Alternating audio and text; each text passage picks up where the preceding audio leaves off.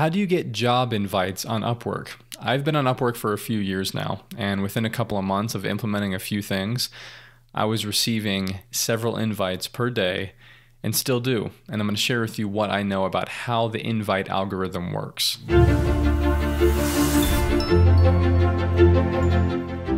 going to walk you through the system that I use, showing you my own profile. And I've earned over $300,000 on Upwork, and much of that came from clients that invited me to their job, not from jobs that I had to seek out and apply to. So there's a few things you need to do to start getting invites, and there's a few things you need to do to keep getting invites, and we're going to talk about both. So to start getting invites, step one, you need to optimize your profile. I'm going to show you mine so that we can get a sense of what that means to optimize your profile for getting job invites. So you need to make sure, first of all, that it's very obvious what your area of expertise is. Don't try to be a jack of all trades. Niche down to a specific area of expertise, and you'll have a much easier time getting job invites, because it really all comes down to relevancy when it comes to clients inviting you to a job. So you can see here that I am a YouTube specialist, video content marketing. So I specifically placed those keywords in there because video content marketing describes the type of services that I am giving, and it matches what clients are searching, and it's very specific. So I don't just help companies with marketing, I focus on video marketing, and more specifically video content marketing with an emphasis on YouTube. So me deciding to focus on that specific expertise is what launched my Upwork freelancing career. It really did. It took me from not earning much money on Upwork to being able to triple my income within a couple of months. And clients, they then saw me as an expert in one thing, and it reduced the competition of other freelancers because most of them were targeting too broadly. Most of them were just targeting, their job title was marketing specialist or digital marketing expert, and it was very, very general. And so I had an easier time competing for specific jobs having to do with YouTube and video content marketing because that was my job title. Step two, apply to jobs.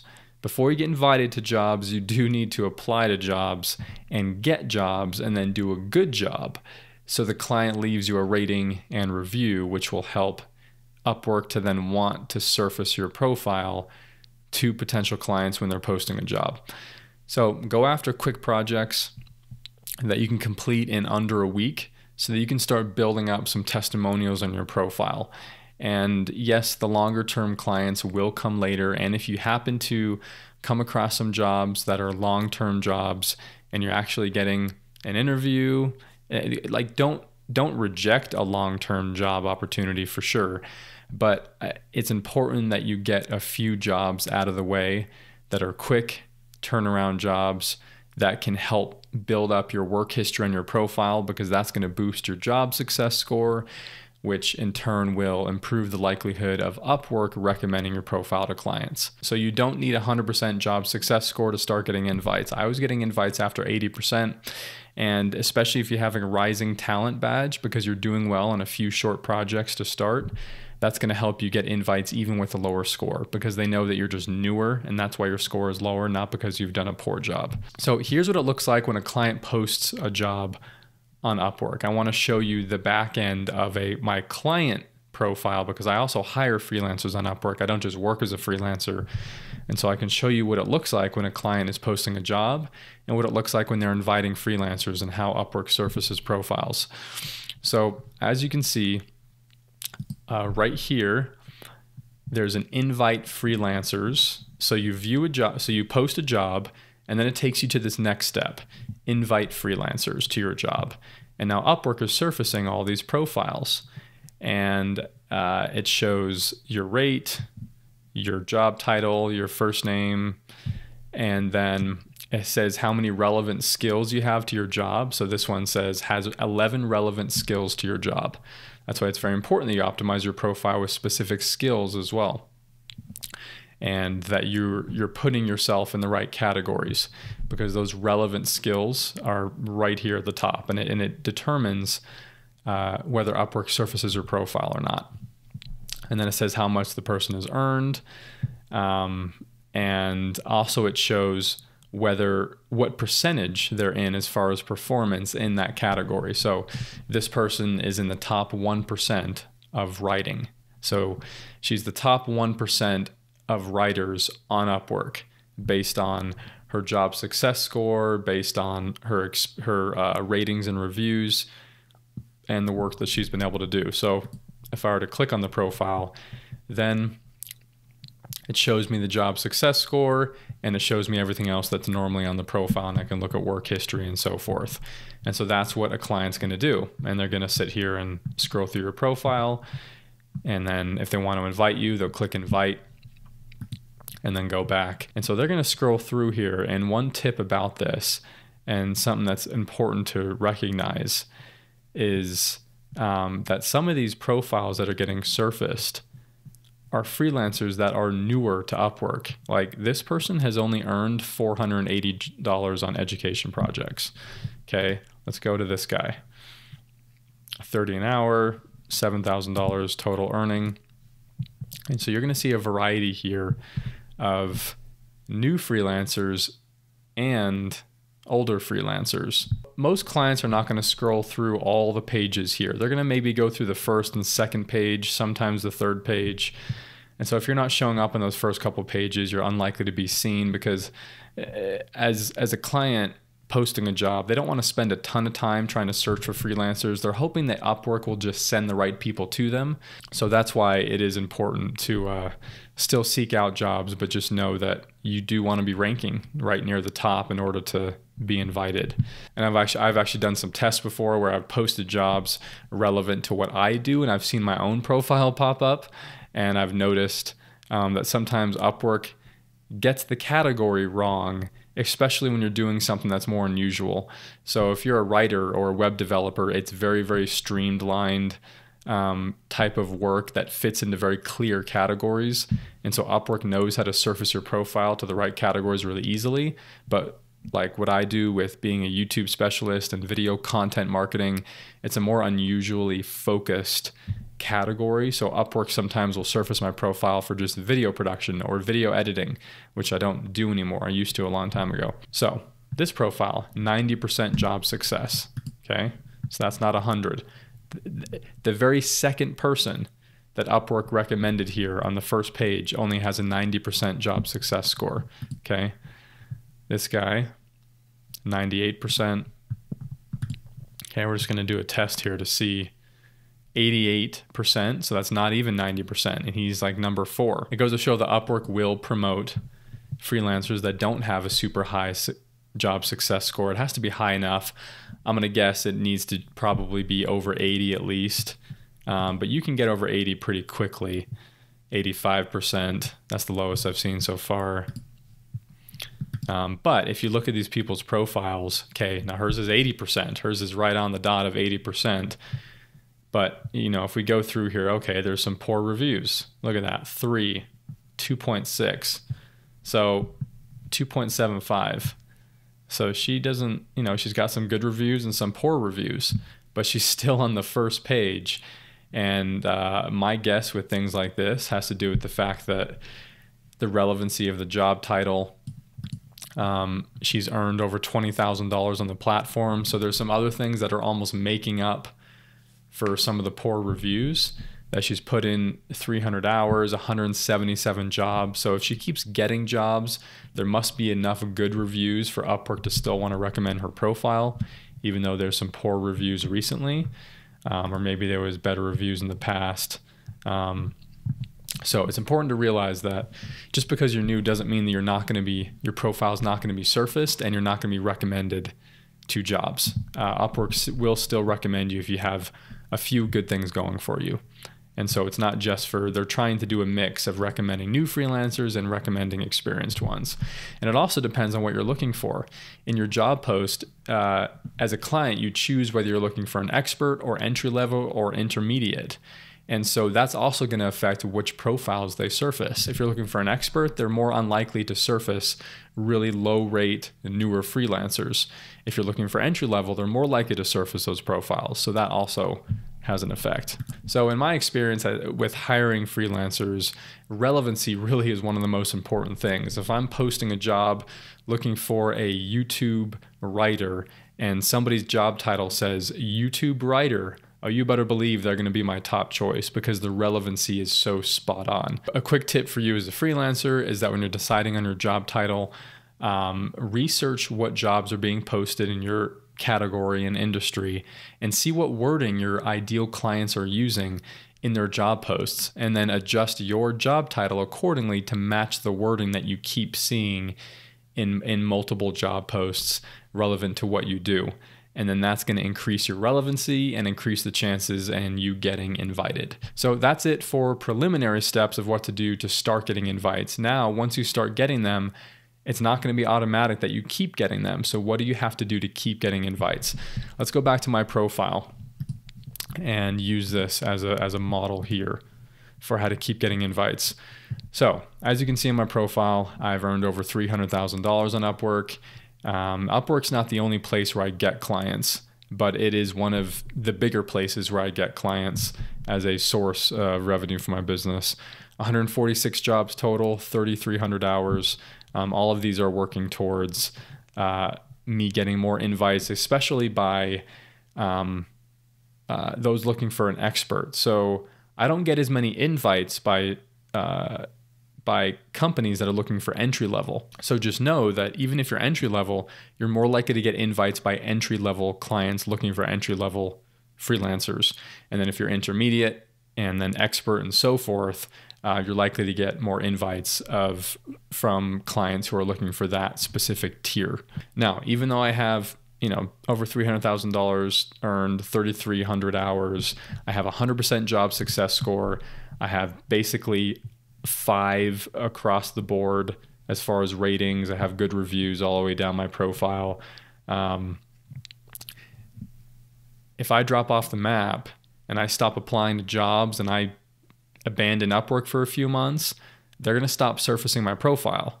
They're going to stop recommending my profile to potential clients, and I will stop getting invites. Even though I have the credibility built up on my profile and I have all this experience and I have a lot of good things working for me, they're not going to keep surfacing my profile because they're like, oh, he's inactive. He hasn't been active on Upwork for a time. He's not responding to invites. Why should I keep recommending his profile to people if he's not responding to invites? So I want to talk about ratings and reviews real quick. As you can see, there are a lot of jobs that I've completed that don't have a rating or review at all. There's no feedback given. And this is very common. And it's not because the client was unsatisfied. Almost all of these were experiences where the client was satisfied and they were really excited for the work that I did for them. But they didn't leave feedback because a lot of companies on Upwork, they don't know how to leave feedback, for one. 2, they don't have the time and they're not even thinking about it. They're trying to move on to the next thing and they're not even thinking about the whole rating and review system once the contract ends. So you do need to ask for it to remind them before you stop the conversation with them. Make sure to ask them, hey, can you help me out by leaving a rating and review? And I'll be sure to leave a good one for you as well on your client profile. Because this can help me get more jobs just like this. And I haven't been consistent enough at asking for ratings and reviews, so part of it is my fault. When I have asked, I've almost always gotten one, and then it was a positive one. But when I haven't asked it, I didn't remind them, and so they just didn't think to even do it. Now, Upwork has changed something recently. They used to ding your job success score whenever you would have no feedback given. It would have actually hurt your job success score when a client would not leave any feedback, because they thought that automatically meant that the client had a negative experience, but it wasn't so bad that they wanted to trash your profile and leave you a negative review.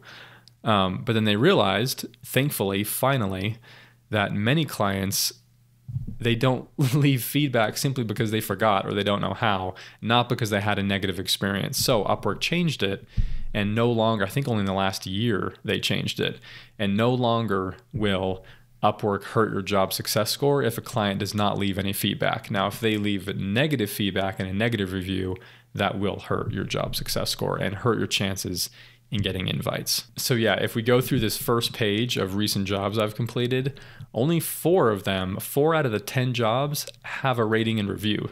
6 of them don't, but it's not hurting my job success score anymore. So what does contribute to me continuing to get invites? Because I've had times where I'm getting a lot of invites and times where it drops down to almost nothing and several days go by without any invites. And I started to study what was causing that, because I didn't completely abandon Upwork, and I also was still doing a good job with the clients that I did have on Upwork, but I was just really busy. So there's been times where I wouldn't respond to invites for several days, or I would reject a lot of invites because I was too busy to accept an interview. And Upwork started to see that as, if he keeps rejecting invites, I'm not going to keep recommending his profile, because then that's a bad experience for the client to keep inviting me, but then I keep rejecting. So Upwork's not going to waste their time recommending my profile when obviously I'm not wanting to get invited, right? I keep rejecting them, or I'm ignoring them, which means I don't want to get invited, and Upwork gets the hint and then stops recommending my profile. But then I've noticed that once I get in there and I start, so to trip the system back into inviting me again, what I've had to do whenever that's happened is, one, the invites that I do get, and it might only be 1 or 2 a week instead of several per day, I go in there and I make sure to respond to the invites within a day of getting them. And I make sure that as long as it's relevant enough to my expertise, I will respond, I will accept it. And that starts to get the system going again for recommending my profile. But what I've also had to do is I've had to go out and look for jobs again. So when the invites start to fade away and I'm not getting nearly as many, I have to go out and find jobs that are posted and apply to them and use some of my connects to apply to those jobs. And that also trips the system into thinking, oh, he's looking for work again. Okay, he's submitting proposals. Let's start recommending his profile again to clients that are posting jobs. Okay, so that's how you can trip the system into actively promoting your profile again if you have fallen away from it because you haven't been responding to invites for a time. Now, I know Upwork has an availability feature where you can say I'm not available for any new work, and then they definitely will not recommend your profile and you definitely won't get invites. But I usually just keep mine to less than 30 hours per week, which I hate that it's greater than 30 or less than 30. It's the stupidest thing ever, because most freelancers are putting either less than 10 or more than 10, or less than 5 or more than 5, not less than 30. It's ridiculous. I wish they had a different, you're a freelancer, not an employee. I wish they had a better system there for availability. But I've always just kept it at less than 30, even though usually my availability is only a few extra hours a week. Now, it's better that you respond to invites and reject them than just ignore them, or that's going to hurt your job success score. So I wanted to show you what it looks like. So if you go into Find Work and My Stats, it's going to show you a breakdown of your job success score. Okay, so 12-month earnings, 165,769. That's going to affect your job success score. So your 12-month earnings must be at least $1,000 to qualify for top rated. Okay, so it's actually a pretty low standard for top rated. But yeah, they have a minimum there before you can even be top rated. And yes, that affects it too. If you're top rated or top rated plus, that's going to affect whether you're being recommended to expert jobs. So because of that badge, I get recommended more often to clients who are looking for experts, and that's the type of job that they have. Clients who would recommend you, 86%. Again, this has to do with, it's not 100%, not because of a lot of negative reviews. It's not 100% because some clients didn't leave any feedback, right? So that does affect that. But it's high enough for me to still have a 100% job success score and so forth. Long-term clients, 68%. So this also affects it. So yes, At some point, you want to start accepting long-term client projects. All I'm saying is just accept a few short ones at the very beginning so you can get some ratings and reviews on your profile, and then definitely go after the long-term ones, because the higher this percentage is, the closer you're going to get to a 100% job success score. Because of course, Upwork's going to reward you for long-term clients, because that means more money for them on a recurring basis. You don't want any account holds, so make sure you're following all the rules. And then top rated eligible weeks, again, 16, you got to be eligible for 16 weeks straight. So this is affecting it. Now, these other areas here are also affecting whether I get job invites or not, whether I keep getting them or not. So communication. You've replied to 63 out of 65 invitations in the past 90 days.